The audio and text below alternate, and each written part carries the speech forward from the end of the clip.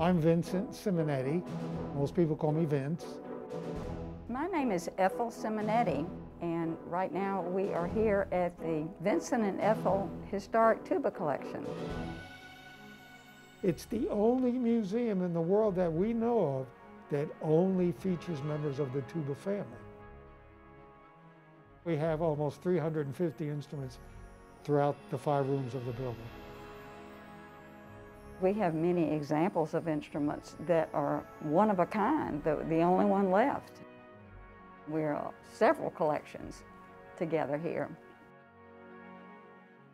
I was a professional musician. I went to school in New York City at the Manhattan School of Music in the 60s, and I auditioned in 1967 in New York City to play with the North Carolina Symphony as principal tuba. During the day, when we were doing nothing, because the performances were all in the evening, I would use my time to go to different music stores to look for unusual older instruments.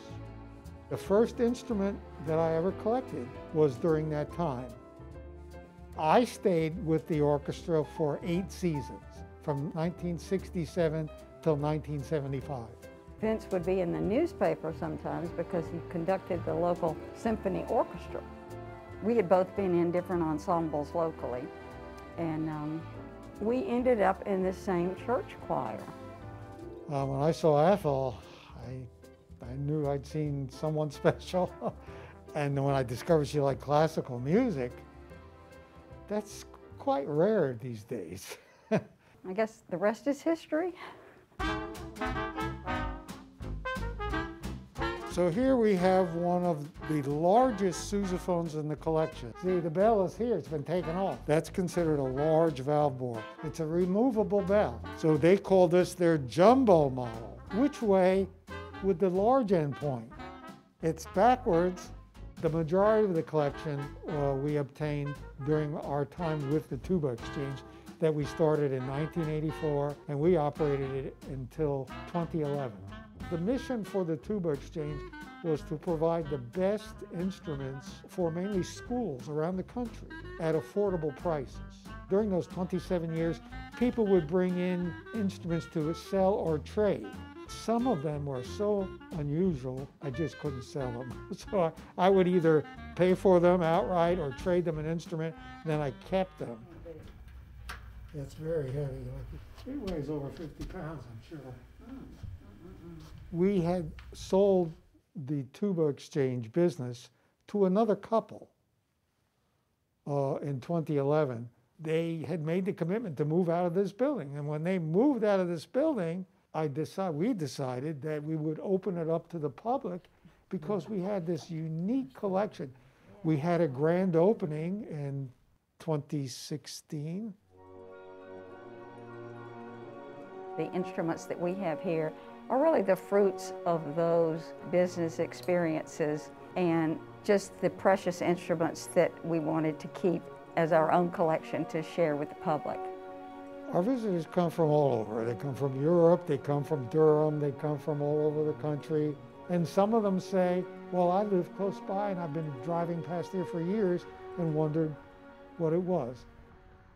When they come, I open the door and I say, welcome to the Vincent Ethel Simonetti Historic Tuba Collection. And then I would take them to all 5 different rooms.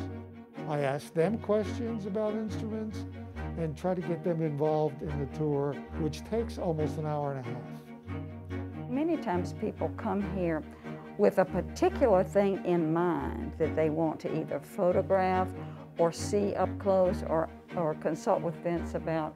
Here we have the oldest instrument in our collection of almost 350 instruments. It doesn't look like a tuba, it doesn't look like anything. It's called a serpent, and I love to say, don't get too close, because it is a serpent. And it's actually made out of wood, not brass, but because it has a mouthpiece that you blow into and vibrate your lips, it's technically considered a brass instrument. During the Civil War, the musicians were considered more expendable than the troops, so they put the bands in front of the troops, and in order for them to hear the musicians, they made the instruments blowing backwards. About 15 years ago, we were recognized by the state of North Carolina as a historic and cultural destination. They recognize that what we have done has value and interest. So we're very pleased to be a hybrid museum and also a collection.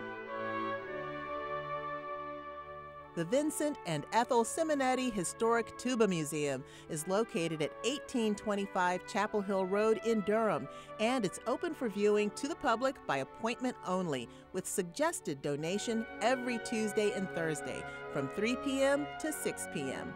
If you're interested in visiting or booking a tour, you can email, call, or text Vincent at 919-599-3791 with your requested visit date, time, and number of visitors. Learn more on their website at SimonettitubaCollection.com.